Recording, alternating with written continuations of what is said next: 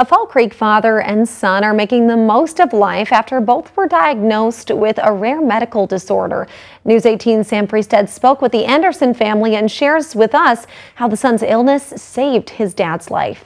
7 years ago, Evan Anderson started worrying about his infant son Parker's severe breathing issues. We had several hospital visits, emergency visits.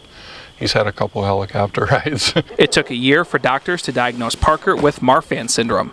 You're missing a certain protein, basically in your DNA, that makes any connective tissue that you have potentially stretchy, and you could call it weak.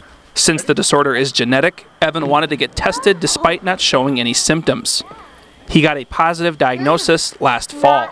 To hear that there was something very seriously actually wrong with me was very eye-opening and surprising. Doctors found an aneurysm and Evan needed immediate surgery.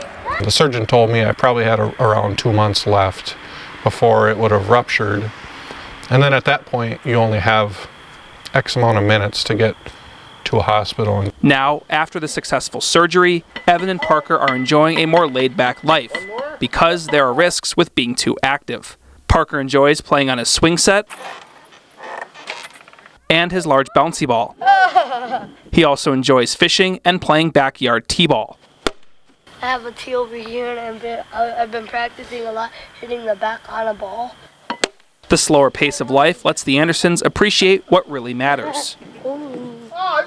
It just kind of changes your mindset, and you're forced to think about every little moment a little bit more, I think. Reporting for News 18, I'm Sam Freestead.